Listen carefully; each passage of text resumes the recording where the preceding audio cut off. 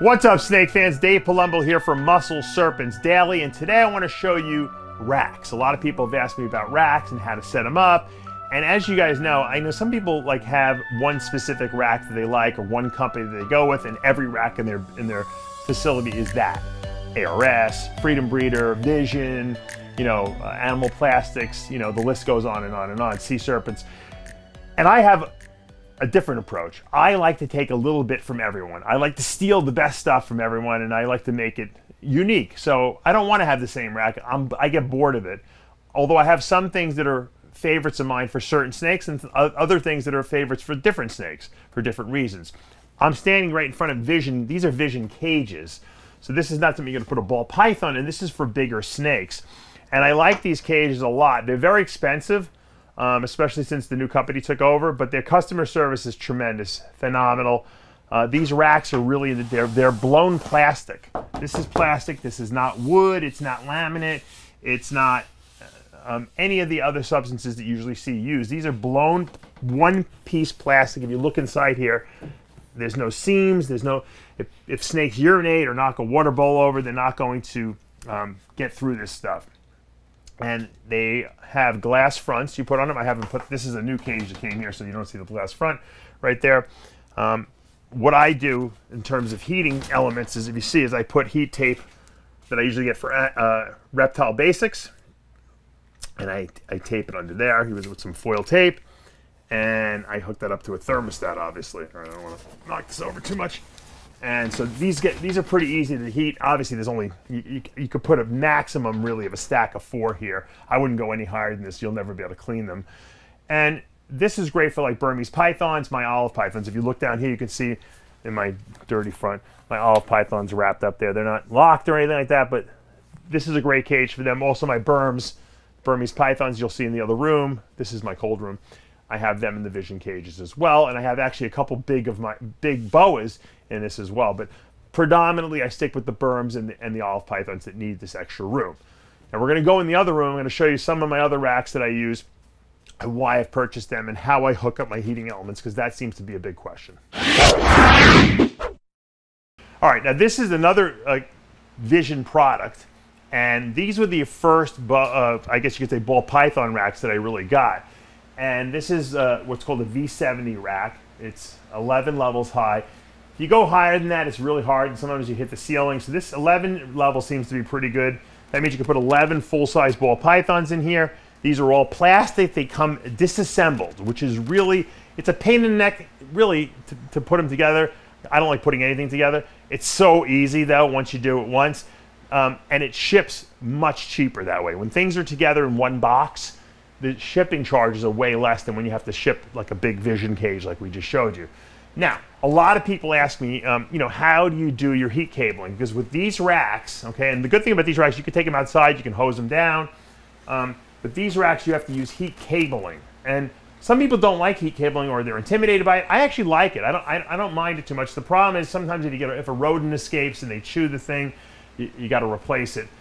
So that's the only thing that you have to be careful of. But that's the case with any kind of cord. If a rodent gets on and chews the cord, you're going to have to replace it. What I do is, once again, and if you come over here, I'll show you. This is how the heat cabling comes. It comes in a box like this from ZoomEd. And it's all wrapped up. And you have to try to figure out how all this 52-foot heat cable is going to fit so that you can get all 11 levels done. And invariably, when I first started doing it, I always messed up and ran out of cabling before I got to the top 1 or 2 situation, and that was not fun.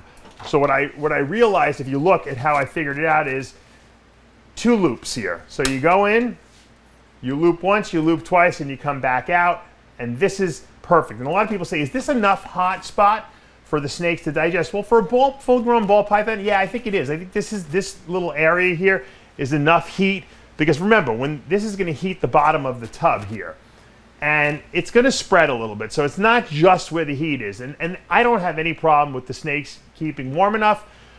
When they want to lay eggs, they lay right on that hot spot area. The key is, with any kind of heat cabling or even heat tape or anything like that, you got to constantly check it every once in a while to make sure it's working. Because every once in a while I find out, oh, you know what, the heat's not working, a cable got chewed or something just gave out, I had to replace it. Luckily for this, if something is chewed with the heat cabling, it doesn't start a fire. It usually just stops working. And that's I'd rather have that happen than, you know, have my whole facility burn down. Although luckily I do have sprinkler systems here, just to hopefully those things never go off, but if God forbid I had a fire, they would. All right, so this is Vision cages for ball pythons. Now, my newest cages that I've gotten here, these are my Freedom Breeders I just got, and these are boa tubs. This is actually my new favorite rack. Now, obviously, I wouldn't put ball pythons in here, but these are 4-foot, you know, cages, drawers, essentially. I put my paper down here, and I put, you know, my usually a water bowl on this side, and I put my hide box over here if I'm going to use a hide box. If you look underneath here, or if you come around the back even, you can see there's heat panels here. And these heat panels, here's my probe to tell my temperature, which goes up to my thermostat on the top. And these are probably the best way to provide heat. There's a nice big area for the boas to lay on, especially for the big females. Once again, there's a probe that goes up to my thermostat. The one thing I really love about this is that they've developed a little, almost like a little hook that hooks on here. And I actually have the new Freedom Breeder thermostats. They make their own thermostats now. They're super cool. They even have a tutorial online how to set these things up for the first time if you've never done it.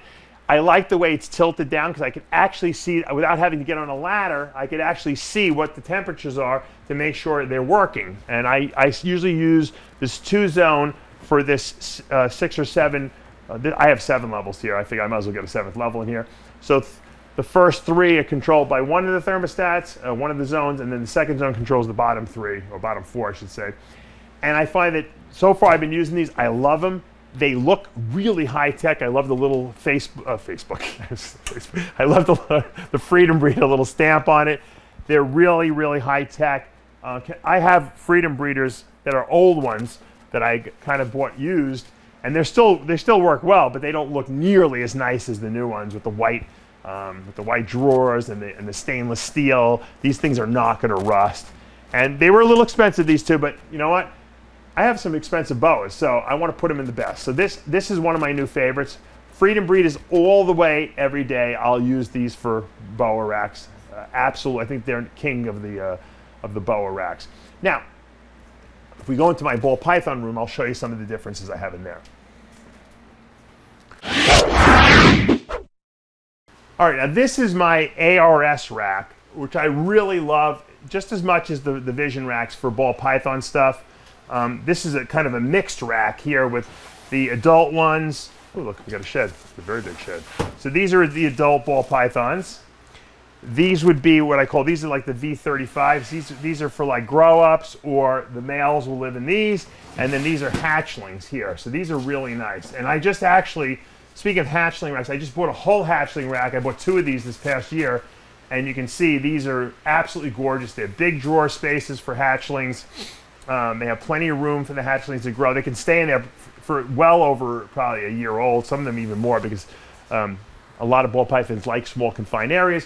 But it's a big hatchling rack. They're smooth the way they come in. I can easily clean these things. They sit on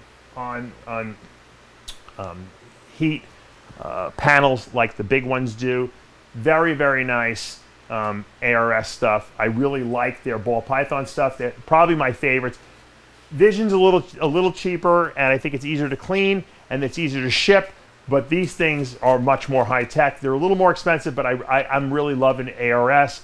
I like the ball python stuff. And to be honest with you, I have some old Freedom Breeder stuff here. This is old Freedom Breeder ball python tubs, V70 stuff, and I got to tell you, they're working fine. I'm not a snob. I don't have to have all new stuff. I don't mind using used stuff. So all the companies have functional stuff. The question is, which do you buy? And that's a personal decision. I like having a little bit of each because that's just the way I am. It kind of gives my room a little bit more character as opposed to everything looking exactly the same, and it almost looks like well, I can't remember where I put this, I can't remember where I put that. I have certain areas that I have designated for certain snakes, and I remember it based on what racks they're in, believe it or not. So it's really up to you. Do you want to use heat cabling? Do you want to use heat panels? Do you want to use heat tape? What are you putting in your racks? Are you putting big snakes, small snakes, hatchlings? The decision is yours, and it really depends on how much you want to spend. My suggestion is, if you're just getting into it, look for people who are selling used racks. A lot of people getting in and out of the snake breeding industry, they want to get rid of their racks. They're willing to give it away at a good price, sometimes over half off of what they paid for it. A lot of times they're in very good shape. That's my suggestion. If you don't have that available, or if you're like me and you get caught with your pants down and you're like, oh no, I have 300 babies being produced, I don't have any space to put them, you got to call up sometimes ARS or Freedom Breeder and say, send me a big, 36, slot rack, or Vision, or whatever, whoever else you use. I have Vision racks here too. These are Vision hatchling racks, and I use these initially, and they function very well as, too. They're a little smaller than the ARS ones, and that's why I've been going with the ARS ones. But I like having both because I put the small babies like carpets in here. And whereas the ball pythons are a little bigger, and sometimes some of the boas are bigger, I'll put them in the ARS racks. Once again, the decision is yours. I wanted to just give you some of the options that are out there. There's innumerable different choices that you can make, and it really just amounts to what you like and what you don't like. I have a Sea Serpents back here from Chris Nettles. He delivered this right to my place. I was desperate for hatchlings, and I love this thing. It keeps great humidity. You can see the humidity on the outside. And it functions super well, and it's only one plug. It plugs into a thermostat, and it works really, really well. So once again, the choice is yours. I want to give you some options. I can't really say one is better than the other. They all absolutely function. It just depends on what your budget is and what you love. And that's what I always say. At the end of the day, you make the decision. I'm Dave Palumbo with Muscle Serpents University.